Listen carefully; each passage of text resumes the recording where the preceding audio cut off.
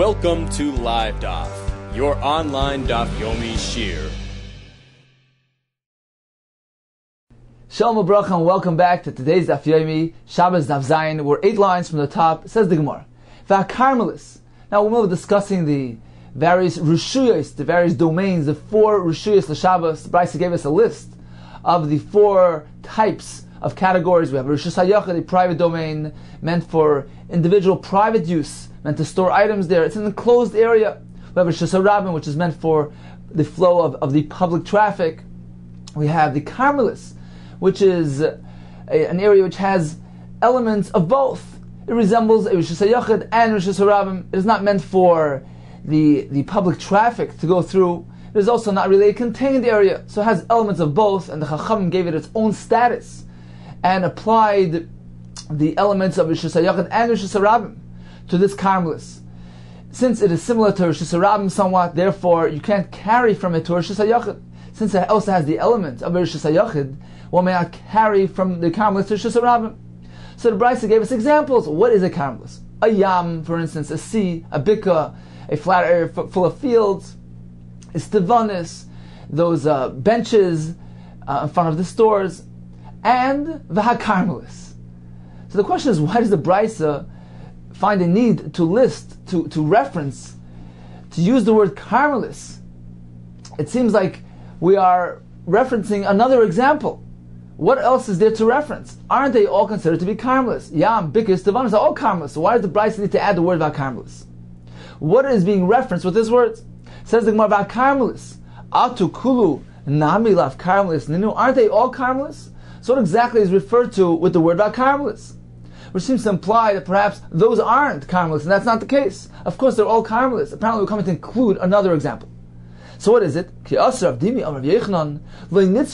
Apparently, Bryce is coming to add the following scenario. We're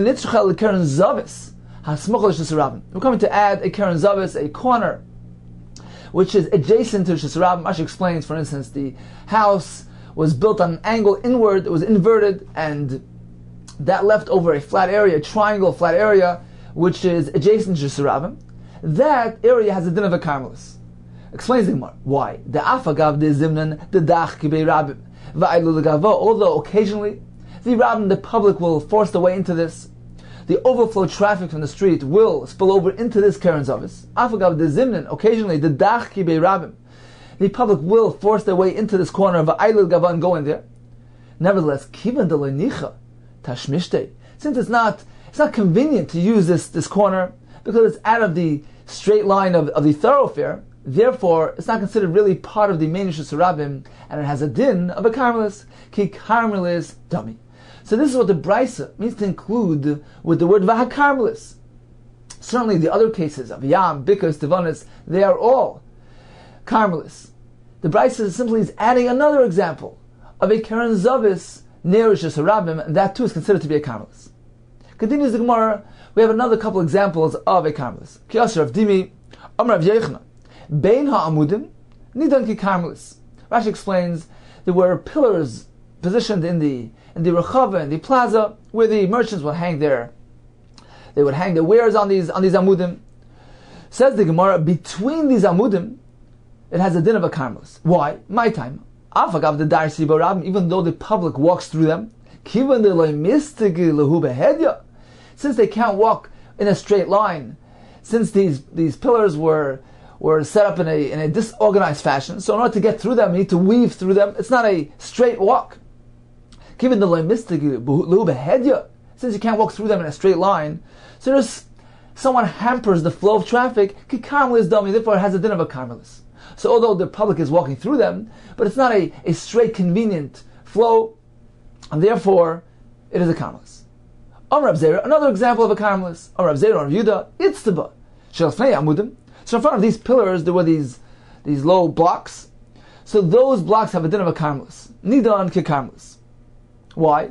Because we're not meant to step over these blocks. Therefore, they hamper the flow of traffic. The public is not walking on these blocks, and it has a din of a karmelis. So now the Gemara will analyze the cases. According to the Shita, which says that between the pillars, is considered to be a Carmelis, although the public walks through, but it's not a convenient walk, it's not a straight walk, therefore it's not a Rishus Rabbim. So according to this Shita, Koshkein Itztava, certainly the blocks, which one can't walk on them at all, is considered to be a Carmelis. However, in the reverse, perhaps it won't be the case. Lamadam Itztava, according to the Shita, which tells us that a block is considered to be a Carmelis, perhaps that's only the block. Itztava hudelanicha tashmishte. Itztava, it's not convenient. The tashmish, the use, is not convenient. It's not convenient to walk on these blocks, and therefore, it has a din of a Carmelis. Aval ben amudim, but between these pillars, the nicha tashmishte, one can easily walk through them. Loi, perhaps that will not have a din of a Carmelis. So Gemara suggests that according to the Shita, which tells us, Rav Zera Rav Yehuda, which tells us that the Itztava have a din of a Carmelis, that is only the Itztava. But Ben Amudim, he will hold, no, that is not a Carmelis, but rather just a Rabbim, since the public can make their way through the Amudim. Lishnachrina, another version of this would be as follows: that according to Rav Zera Rav Yehuda, only the Itztava has a din of a Carmelis. Aval Ben Amudim, the Zimnan, the Darsi Le Rabbim, since occasionally the public will walk through them, walk in between the Amudim, Krishus Rabbim Damya therefore has a din of Rishus Rabbim and not a Carmelis. So, in summary, what is a Carmelis? So, a Carmelis has elements of both Rishus Rabbim.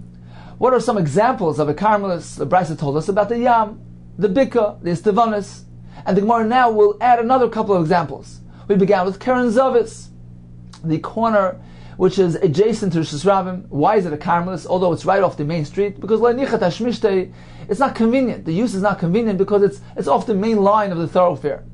The Gemara told us that the Itztaba Shefnei Amudim, the blocks in front of the pillars, is also Le'nichat Hashmishtei. It's not convenient to step on them and walk over them, and therefore they have a din of a Carmelis as well. The Gemara concluded, Beina Amudim, between the pillars. Some will say that is too is considered to be a Carmelis, because although the public walks through them, but it's lemistiki behedya. Since it's not a straight walk, you need to weave your way through the pillars, therefore it has a din of a Carmelis. But this is only according to one Shita. The other Shita says no, since nevertheless the people are walking through there, or according to one version of the Gemara, it is nichat hashmishte, it is more convenient. Apparently it's more convenient than the blocks, therefore Ben Amudim is not a Carmelis, but rather Rishus Rabbim. Tosfos points out that we know that Rishus Rabbim requires a space which is at least 16 amas wide. If so, says Tosfos, how can we suggest that according to one sheet in the Gemara, Beina Amudim, in between these pillars, is a din of Rishus Rabbim? Where is this 16 amas? It's a narrow area. Says Tosfos, true, although it's not 16 amas, nevertheless, since the Amudim are situated in the Rishus Rabbim, and the area outside these Amudim contains an area of 16 amma. So the Bnei Rishus Rabbim that are walking from the 16 amma area in between these Amudim, they make that the area between the Amudim is also considered to be Rishus Rabbim. Although at that specific point there's no 16 ammas. Nevertheless, since it is attached, it is one continuous flow of traffic from outside these Amudim, which indeed has 16 ammas, through these Amudim. Therefore, it is considered to be a continuous Rishus Rabbim, despite the fact that, technically speaking, between these Amudim, it is not 16 Amis. So this too has a din of Rishus Rabbim on account of the fact that it's a continuation of a Rishus Rabbim that contains 16 Amma, a 16 Amma wide area. Continues the Gemara, Amar Rabba Bar Shila, Amar Chizda. Levena skufa b'Rishus Rabbim. If there's a levena, a brick, Rashi says the levena was stam levena was 3 tfachim by 3 tfachim, and very, very thin. So we have the levena, which is 3 tfachim by 3 tfachim, which is situated upright, standing upright in Rishus Rabbim. Levena zekufa b'Rishus Rabbim. And what happened? V'zorak. If this person took an item, he did an akira, he threw it to the brick. V'tach b'faneh. And the item got stuck on the side of the brick. So it's within 3 tfachim of Rishus Rabbim. Therefore, it's considered as though it landed in Rishus Rabbim, and he's chayav. Why? Says Rashi, although the brick is a makom p'tur, we know that an area which is less than 4 tfachim by 4 tfachim, a surface which is less than 4 tfachim long and 4 tfachim wide, is considered to be a makam ptur, an insignificant makam which is batal, which is subordinate to the adjacent rishus. There's no chiyuv of achnasa haitzah from a makam ptur to any other rishus. Nevertheless, in this case, says Rashi, since the item landed on the side of the brick, not on top of it. On top of the brick indeed is a makam ptur, but on the side of the brick, that's not really placing the item on the brick. That's not really mesuyim tashmishte. That's not the place of use of this brick. It's merely clinging to its side. Therefore, it doesn't relate to the brick. And since it is within 3 tfachim of the karka, of the ground of Rosh Hashanah, we view it as if it landed in Rosh Hashanah and a hanacha was performed. Again, says the Gemara, Levena skufa b'Rosh if there is a upright levena, v'zark v'tach b'fanel, he throws an item to the side, chayiv is chayiv. Al gaba, indeed, if it lands on top, pater is pater, because the top of the levena is a very small surface which doesn't have a shear. It's less than 4 by 4, and therefore it's a makam ptur, and he is pater for throwing the item on top of this levena. Says the Gemara, Abaye v'Rava d'Amar Tabayu. They both say as follows: it must be at this levena, this brick, is 3 tfachim above the ground, above the surface of Rosh Hashanah. In that case, the public doesn't step on it and has a din of a makam ptur. It's not batal to Rosh Hashanah. However, this requirement that a makam ptur needs to be elevated 3 tfachim from the ground, that is only regarding a brick. But if we're dealing with hizmi, a small bush, v'higi, thorns, in that case, even if they're less than 3 tfachim, if they're raised less than shleisha off the ground, since the public doesn't step on these things, the flow of traffic is diverted when they come to the hizmi v'higi. Therefore, it doesn't have a din of shesarabim, but rather it's a makam ptur if it doesn't have a surface of 4 tfachim by 4 tfachim. So only a brick has this requirement. It needs to be 3 tfachim above the ground for it to be considered a separate entity, detached from Rosh Hashanah and a makam ptur. But hizmi v'higi, since nobody walks on them anyway, they are considered to be detached from Rosh Hashanah and a makam ptur, even if they're not 3 tfachim high. No, I feel hizmi v'higi, even hizmi v'higi need to be elevated 3 tfachim. Rashi explains, because although a person won't walk on them without shoes, but if one is wearing shoes, he will be deris, he will step on the hizmi v'higi as well. So therefore, they're not considered to be removed from the flow of traffic from the shesarabim, and they too need to be raised at least 3 tfachim for them to be considered a makam ptur.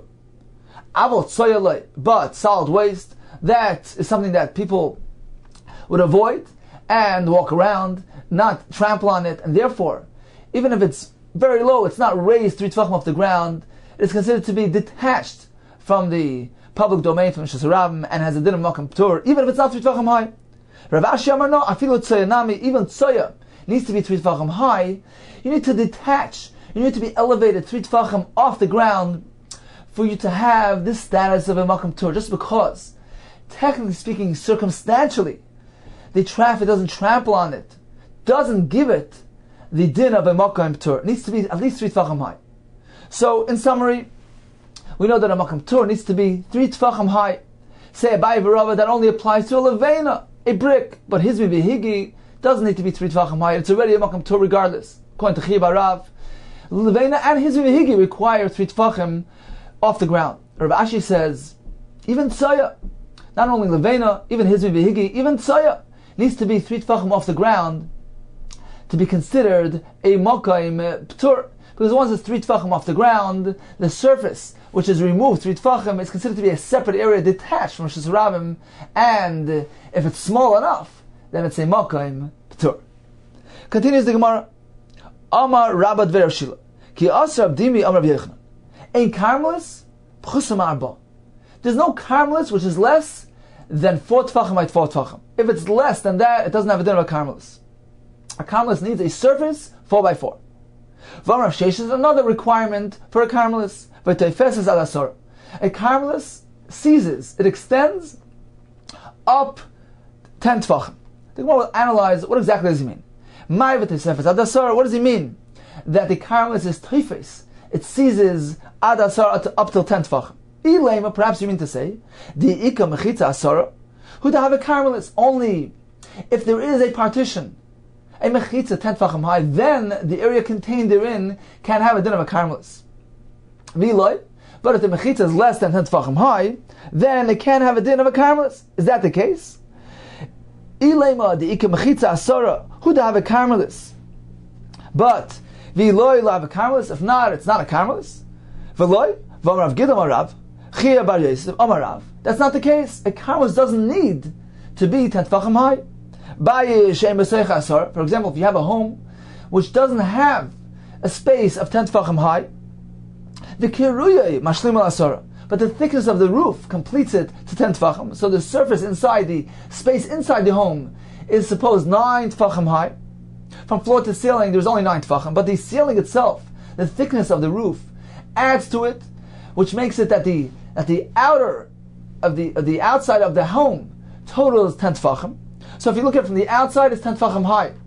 But if you look at it from the inside, you only have a space of 9 tefachim. So what is the halacha of this home?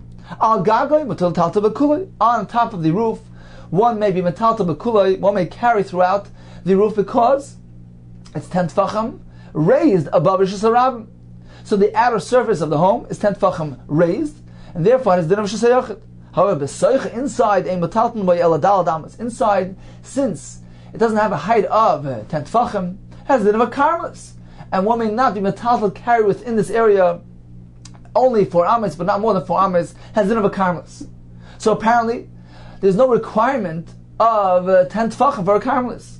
We see clearly even a bias where the toich of the bayis, the interior of the home, doesn't have an area 10 tefachim high, is considered to be a karmelis.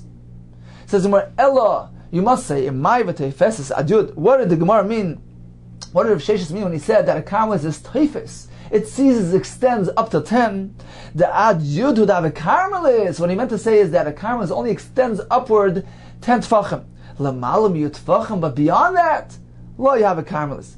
It's not anymore considered to be a status of a karmelis, but rather it is a makam tur. So it's similar to the halacha of Rishus HaRabim, that the din of Rishus HaRabim, the domain, the Rishus of the Rabim only extend up until 10 tefachim, not beyond it. Continues the Gemara of Chiha, the Amar le Shmuel Rav Yehuda, just as Shmuel told Rav Yehuda, Shimon, a sharp one, you shouldn't discuss, you shouldn't be part of a discussion regarding the halachas of Shabbos, regarding lamala mi'asara, regarding something which is higher than 10 tefachim. Now, what does he mean by this? What do you mean? Did he mean to say that a private domain does not extend higher than 10 tefachim? But that's not the case.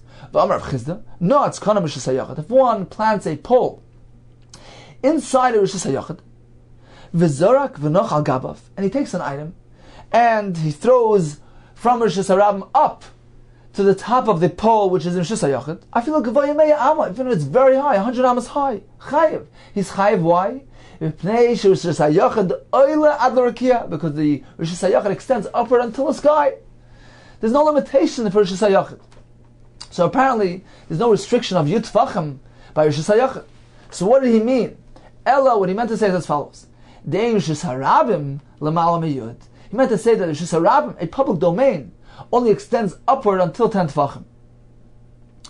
Because the Rishus HaRabim is intended for movement of traffic, the Hiluch HaRabim, which takes place down below on the surface of the Rishus HaRabim, and the surface of the Rishus HaRabim, the domain, extends only upward until 10 tefachim beyond the surface. However, Rishus HaYachid is not only meant for Hiluch, for walking through, it's meant for storage, it's meant for all types of usages. And therefore it extends upward until 100 ames. Says the Gemara, if that's what he meant to teach him, that Rishus HaRabim only extends until Yud Tefachim, we know that from our Mishnah. Mas Nisani. That's not Hazerik Dal Damas B'Kaisel. If one is standing in Rishus HaRabim, takes an item and throws it against the wall, and it lands, it attaches itself to gets stuck on the Kaisel. L'malam Yud Tefachim, if the item landed higher than 10 Tefachim, so it landed on the side of the wall, elevated 10 tefachim off the Rishus HaRabim, K'zorik ba'aver. It's equivalent to having thrown up in the aver, up in the air. It didn't land on anything. It's not considered to have a hanacha, because it's up beyond 10 tefachim. It's beyond the reach of Rosh Hashanah. There was no hanacha on Rosh Hashanah.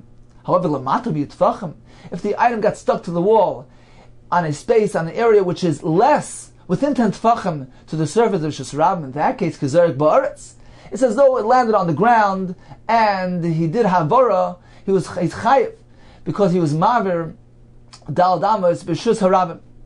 So, having an item stuck to the wall depends where, at what point in the wall, at what height. If it's beyond 10 tefachim, it's up in the air, there's no hanach on Rosh Hashanah. If it's below 10 tefachim, then it is considered to have landed in Rosh Hashanah.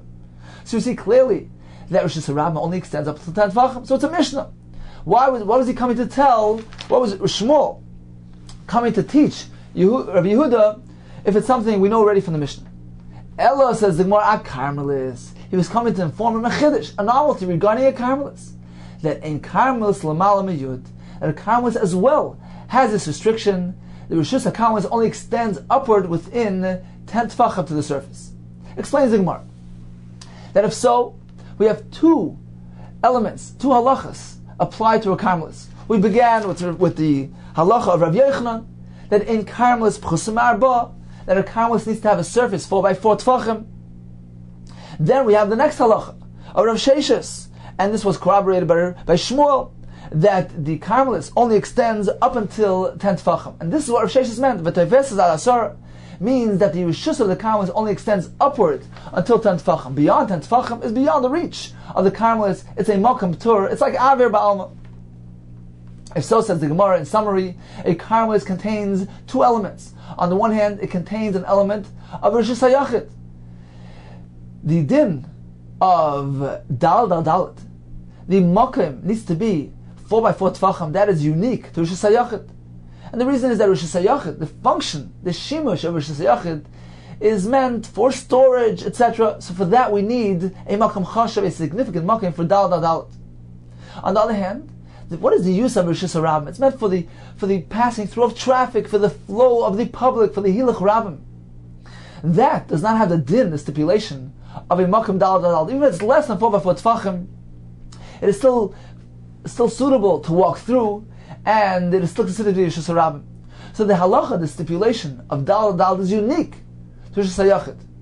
However, the other halacha of v'teifeses ad yud, that only extends upward until 10 tefachim, that is unique to rishus harabim. Because again, what is the function? What is the shimush? What is the purpose of the public domain? It's meant for the flow through of traffic, for the passing through of the public, for the hilach harabim. Where does that take place? It takes place down below, on the floor, on the surface of the rishus harabim. Therefore, the main shimush of rishus harabim is the surface, and the surface only extends upward until 10 tefachim. The Gemara learns this in Sukkah, that a rishus only extends up until 10 tefachim. So the concept of v'toifeses ad asara is unique to rishus harabim on account of its specific use, its specific function of the hilach, of the walking of the Rambam on its surface. Let's take a look at the Gemara inside. If so, says the Gemara, v'akilu b'Rabbanan, regarding a Carmelis, the Rabbanan applied leniencies, both kulas. On the one hand, mikula rishus hayachid, they gave it the kula of rishus hayachid, and the restriction of dal only if it has the area of dal like rishus hayachid, does it have a din of a Carmelis. At the same time, they gave it a kula of rishus harabim, mikula rishus harabim. Explains the Gemara. Mikula rishus hayachid is referring to the ika makam arba, if it has a surface space of 4 by 4 tefachim, hudav Carmelis. At that point, it has the din of a Carmelis, since it has the element of usage. It has the proper makam, the proper dimensions, which is fit for storage, etc., for placing of items. So in that case, regarding that element, it is daima to a rishus hayachid. It needs to have that condition. V'iloi makam tur. If it's less than 4 by 4, it's a makam tur. V'iloi makam tur ba'almu. At the same time, we gave it a kula rishus harabim. Mikula rishus harabim. In what respect? Da'ad yutfalchim hu da'avi Carmelis, that a Carmelis only extends upward until 10 tefachim, like rishus harabim. Lamalim yutfachim, but past yutfachim lo have a Carmelis, it is not a Carmelis any longer, but rather it's a makam tur. So in summary, we have two elements, two requirements, two preconditions for a karmelis. Number one, it has to be rochav arba, like a Rosh Hashanah. Since it needs to have a mokum shimush, a place for usage, a place for storage, a placing of items, similar to Rosh Hashanah. At the same time, it also has a kula of Rosh Hashanah. It is only teifes ad asara, only extends upwards, up until tatfachim, like Rosh Hashanah. Rosh Hashanah is meant to be a makam hiluch, which takes place down below on the ground. Therefore, it only extends upward. The rishus, the power, the domain only extends upward within tatfachim of the karka of Rosh Hashanah. Continues the Gemara Gufa we learned earlier. Amar Rav Gidol Marav. Amar Rav Gidol Marchia Bar Yosef Marav. Bayis she'ein boy she'ein toicha yud. If a home, the interior of the home doesn't have a height, a dimension of a height of yud tfachim, the kiruyav mashlim on layud, and the thickness of the roof, the kiruyah is mashlim. It completes the dimension, the shear of yud tfachim. The halach is al gagoy, outside on the roof, mutal tal kulay. We may carry there as a din of shusay ayachid because it's 10 tfachim off the ground.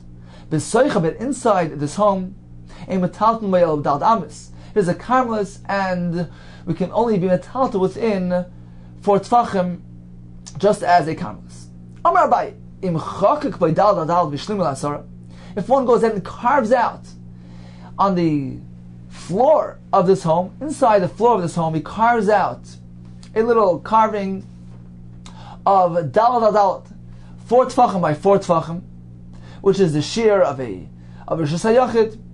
By doing so, he completed the proper dimension. Right now, inside this carving, inside this chakak, we have a dimension of yud tfachim from the bottom of the chakak, from the bottom of this ditch, from the floor up until the ceiling, we have an area of yud tfachim. In that case, it has a din of Rosh Hashanah. Mutal l'taltal b'kulei. Not only can you carry inside this chakak, inside this ditch, you may carry throughout the entire home, even around this ditch, which doesn't have the proper dimension, which is less than yud tfachim. My time, what is the reason? Because the rest of the home is considered to be like a crevice of Rosh Hashanah. It's considered to be the corner of Rosh Hashanah. It's subordinate, it's secondary to Rosh Hashanah. And therefore it has a status of Rosh Hashanah. Rashi uses the word Inoch havi peos shel tashmish Rosh Hashanah. The other area around the chakak is like peos. It's like the corners of the usage of Rosh Hashanah. They're serving the chakak. They're assisting. They're adding. They're coming to serve and to help the tashmish of the chakak. They're like a crevice in the wall of Rosh Hashanah, and therefore they also have a din of Rosh Hashanah, even though on their own they don't have the proper dimensions. Says the Gemara, the Itmar we learned, if there is a crevice, a hole in a wall, which is in Rosh Hashanah, so we have a room which is Rosh Hashanah, and on the side of Rosh Hashanah we have a crevice, a hole in the wall, has a din of Rosh Hashanah. What about a hole, a crevice in Rosh Hashanah? What is that? What does that have a din as? Is it a din of Rosh Hashanah or not? There's no difference between a crevice in Rosh Hashanah or in Rosh Hashanah. If there is a hole in the wall along the street, it has a din of Rosh Hashanah because it's also serving the purpose. It's serving the Bnei Rosh Hashanah. Perhaps they can place an item there temporarily, so it has a din of Rosh Hashanah, even though it's up in the wall. Rav Ayman Lo, Lav Rosh Hashanah Damu, it doesn't have a din of Rosh Hashanah, but rather it's considered to be its own space, its own entity, as Rashi explains.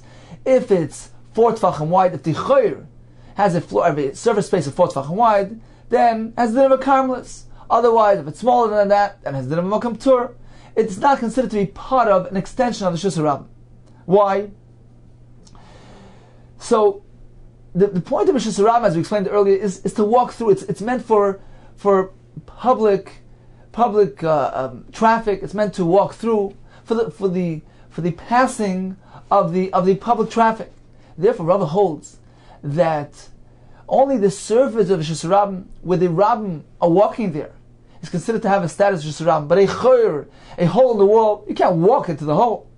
So therefore, although you can place some items there, that is not the designation of Shus Rabbim. That is not the use. That is not the shimush of Rosh Hashanah. Therefore, it does not have a din of Rosh Hashanah. According to you, the Amris, according to you, a crevice facing Rosh Hashanah has din of Rosh Hashanah. If so, how are you going to explain my Shna? Why is it different? Miha, from this halacha that we mentioned earlier, the Chiyaser of Dimi Rav Yochanan le'nitzrucha elo lekeren zavis. When the Brisa told us that there's something called Carmelis, the Brisa gave us a list of examples of Carmelis, Yam, Bikes, Devanas, and Carmelis. The Gemara before told us that the word Carmelis is meant to include another example of Carmelis, and that is le'nitzrucha. It's coming to include elo lekeren zavis, a corner which is smucha shesarabim, adjacent shesarabim, and that too has the status of a Carmelis, as we mentioned earlier. Although the rabbim, the overflow crowd forces its way into this corner, but it's not part of the regular mode. It's not within the line of the thoroughfare of the traffic, and therefore it has din of a Carmelis. Says Rabbi Tabai, according to you, that a crevice of a Rosh Hashanah, a chayr off the Rosh Hashanah, since it's serving the Rosh Hashanah somewhat, it has a din of Rosh Hashanah. Why is a Karen Zavis, a corner which is adjacent to Rosh Hashanah, why is that considered to be a Carmelis, not a Rosh Hashanah? Why don't you apply this concept there as well? You should have a din of a chayr Rosh Hashanah and have a din of a Rosh Hashanah rather than a Carmelis. Says the what is the difference? The usage is not convenient. It's off to the side. It's out of the way. Therefore, it's not part of the Rosh Hashanah. Rather, it's a Carmelis. Hacha, over here, when there's a chayr, a crevice facing the Rosh Hashanah, nichet hashmishtei, it's very convenient to use it. The usage is convenient. One perhaps can store an item there temporarily until he comes back. So therefore, it has a din of Rosh Hashanah. So in summary, a chayr of Rosh Hashanah is certainly a Rosh Hashanah. A chayr of Rosh Hashanah, Abaye says, has a din of Rosh Hashanah. It's nichet hashmishtei. Rabbi says no. It does not have a din of Rosh Hashanah, and then Farshim explained because the function of Rosh Hashanah is meant for the traffic to flow through, for the walking, for the hilach harabim. That only takes place down on the surface below. Continues the Gemara Tanan. We learned in the Mishnah, this will be a kasha to Abaye. The Mishnah says, Hazorik dal damas b'koisel. This was the Mishnah we mentioned earlier. So if one is standing in Rosh Hashanah and he throws an item 4 amas away from him, which is the malacha of maver dal damas Rosh Hashanah, so he threw it against the side of a wall. Hazorik dal damas b'koisel. So if it got stuck to the wall, lamala miyud tvachim, if it landed at the point which was higher than 10 tvachim off the ground, which is Sarabim, because Erik Ba'aver is considered as though he threw it up in the air, it never landed. There was no hanacha. Lamata miyud tvachim, but if it landed at the point which was within 10 tvachim to the surface of Shesarabim, in that case, it is considered to have landed, made a hanacha in Shesarabim, kazorik baritz. We asked the kasha, my kazorik baritz, what does this mean?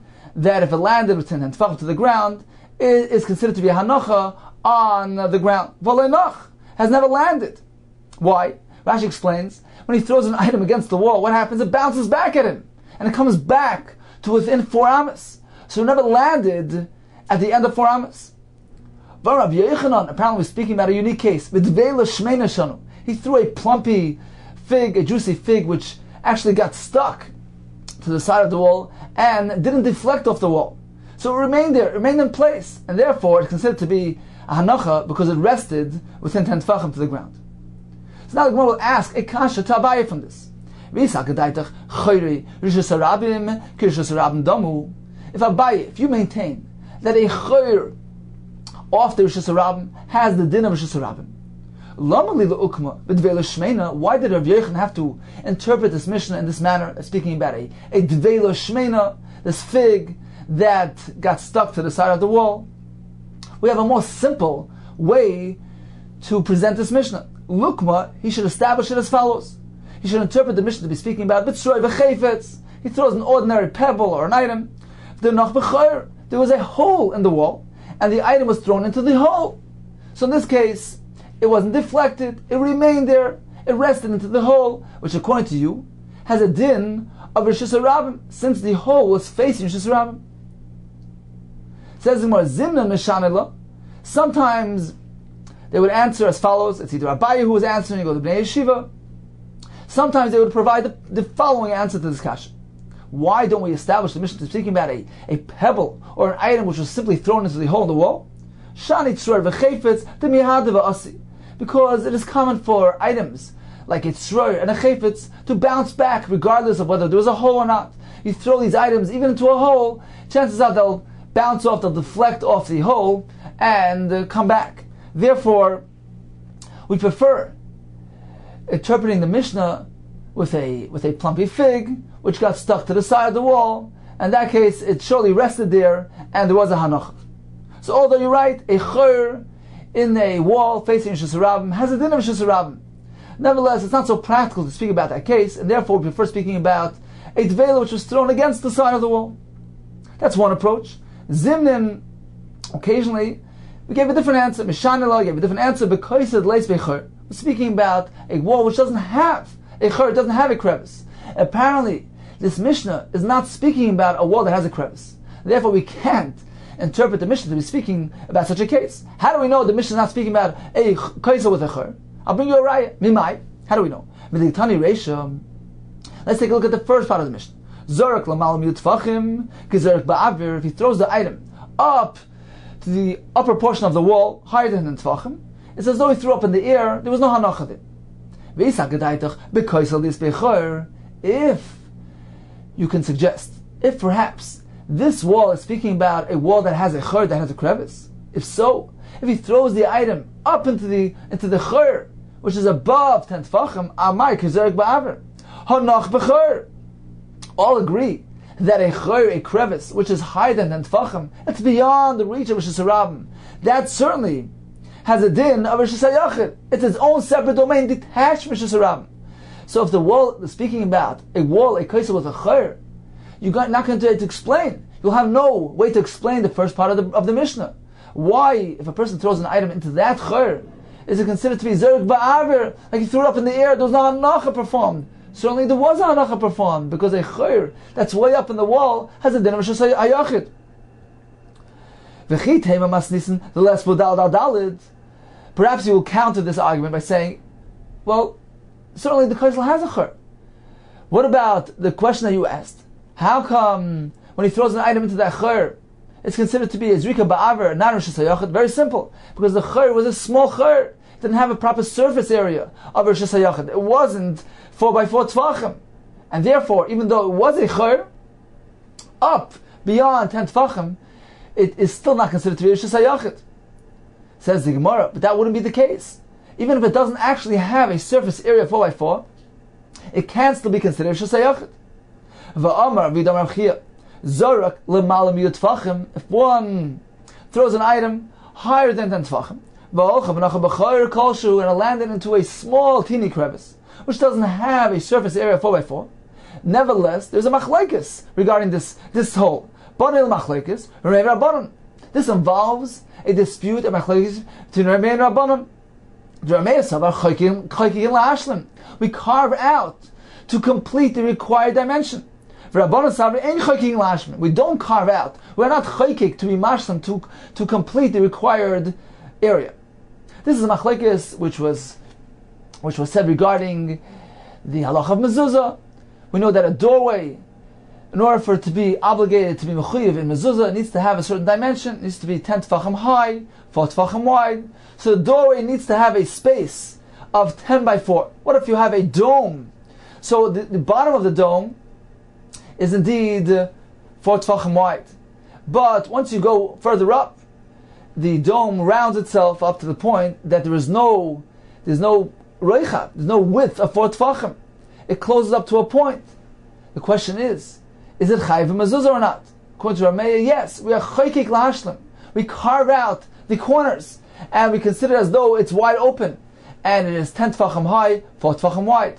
According to Rabbanan, we are not chaykik lahashlim. We don't view it as if it's carved out, and since there's no doorway which is 10 by 4, because the bottom part of the doorway, indeed it's 4 tefachim wide, but it's not yet 10 tefachim high. Once you rise up 5, 6, 7 tefachim, the doorway narrows. So we don't have a doorway which is 10 by 4. It is pater from mezuzah. We don't say chaykikin lahashlam. We don't say we carve out the excess wall and we consider it as though it's wide open and has the proper dimensions. Here too, in our case, the Gemara will apply this machlekes here as well. When we have a small chayr kolshu, according to Rameir, since the wall itself is a large wall, it's a wide wall, it has the space inside that potentially the chur can be carved into, can be extended into the surface of the wall. So therefore we view this chur as a makom chashiv.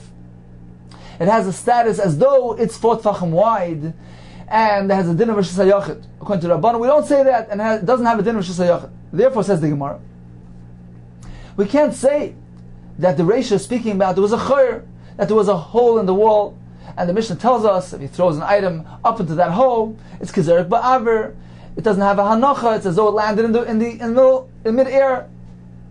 Because if indeed it was speaking about there was a hole there, according to Reb Meir, even if it's a small hole, less than 4x4, it would still have the status of shayachad, because we apply the concept of a choykikin lahashlam.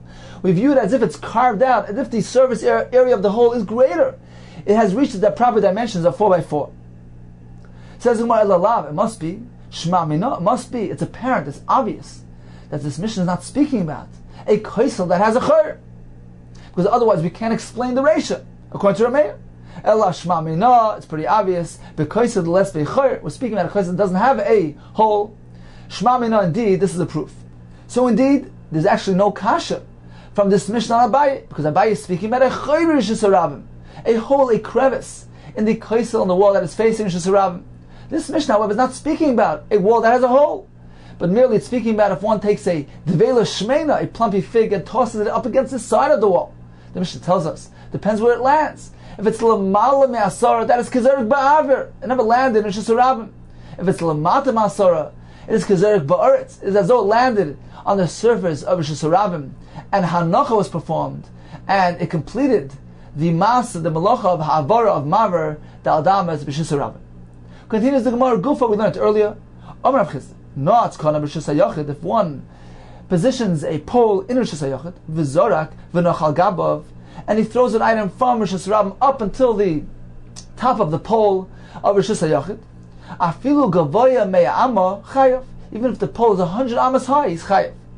Why? Because the domain of Rosh Hashanah extends upward until the rakia, up until the sky. So actually, in this halacha of Rav Chizda is contained 2 separate chidushim, 2 separate halachas. Number 1, that Rosh Hashanah extends upwards up until the rakia, and number 2, that it is considered to be a hanacha, a ma'isa hanacha, even on top of a narrow pole, even though it doesn't have a surface of 4x4 tefachim. Says in more lema, perhaps we can say Rav Chizda Damak Rebbe. Rav Chizda is following the opinion of Rebbe. The sign, as we learned, Zorak v'nochal gab beziz kolshu. If one is standing in Rosh Hashanah and he throws an item onto a narrow ledge which doesn't have an area of dalat, Rebbe mechayev v'chachamim poitrim. So apparently, according to Rebbe, we don't require a hanacha to be on a surface area of 4 tefachim by 4 tefachim, and indeed this is consistent with Rav Chizda's din. So at this point in the Gemara interpreted the machlekes of Rebbe and Chachamim to be speaking about such a type of case where a person standing in Rosh Hashanah and he throws an item into Rosh Hashanah and it landed on a very small, narrow area. According to Rebbe, he is chayav, although the hanacha was on a narrow area which wasn't 4 by 4 tefachim. Amar Abaye, no, you're misinterpreting the machlekes. If it would be a case where the item landed in Rosh Hashanah, just as the case of Rav Chizda, certainly everybody will agree. Rebbe and the Chacham will both agree that he is chayav. There's no requirement of dalat. Ella rather hacha be'ilan ha'omen Rosh Hashanah v'noifay noit Rosh Hashanah. We're speaking about a unique case where the tree was standing in Rosh Hashanah. The trunk of the tree, the base of the tree was in Rosh Hashanah. Be'ilan ha'omen Rosh Hashanah v'noifay noit Rosh Hashanah. And the branch was extending outward into Rosh Hashanah. And what happened here? A person was standing in Rosh Hashanah, v'zorak v'nocha noifay. He took an item and he threw it 4 amas in Rosh Hashanah. So this wasn't involving a case of hachnasa, of taking an item from domain to domain, but rather, speaking about a person who was throwing an item within Rosh Hashanah. He threw an item 4 amas in Rosh Hashanah. And where did it land? V'noch anoifay. It landed on this narrow branch that doesn't have a surface of 4 by 4 tefachim. So again, Abaye maintains that if it would be in a Rosh Hashanah, as in the case of Rav Chizda, there's no requirement of dalat according to Rebbe or according to Rabban. We're speaking about Rosh Hashanah, Rosh Hashanah is different. Rosh Hashanah does require 4x4. However, this is a unique case where the branch doesn't have 4x4, but the base, the trunk of the tree, where the branch is extending from, is significant enough, it's wide enough, it has dal. And that is the basis for the machlekes. The Rebbe Savar, Amrinan, Shadi Noifa Basi Ikare. Rebbe holds that we attach, we attribute the knife to its ikar. We give the halacha, we attribute the halacha of the ikar, of the base, of the trunk of the tree, we apply it to the knife, to the branch as well. And just as the ikar of the tree has a surface area of 4x4 tfachim, the branch as well acquires that status and is considered, we view it as though it has 4x4 tfachim. Therefore, it's considered to be a proper hanacha on a makom dal. For Rabbanan Sari, no, lo yamrina on shadi noifa basi ikar. We don't say this concept that we give the status of the ikar to the knife. The ikar is 4x4, but the knife is a narrow area, it doesn't have a din of 4x4. Therefore, if one throws an item onto the narrow branch, it is not considered as though it landed on a makom dalad, and it's not considered to be hanacha. But this is only because it's shusarab. But regarding hanacha and shusayachid, perhaps everybody agrees with Rav Chizda that we don't require makom dalad. He explains, time of Rav Chizda, the leibeina makom dalad, but shusayachid, because we apply the concept of basic command mal yadami, that the home is as if it's filled up. Rosh Hashanah is considered as though it's filled up with items. It's meant to store items there. Therefore, wherever the item lands is considered as though it landed on a makam arba, on a makam chashav, on a ikar makam tashmish. It's not considered as though it landed up in the thin air, because the whole entire space of Rosh Hashanah is meant to be filled, meant to be used as storage. It's all one entity. The floor, the ceiling, the floor up to the sky, even if a place doesn't have a ceiling, it's considered to be one entity, one makam shimush, and the significant chashav makam, and an item that lands anywhere in that makam is considered as though it has landed on a makam chashav of dalid, and it's considered to be a hanacha.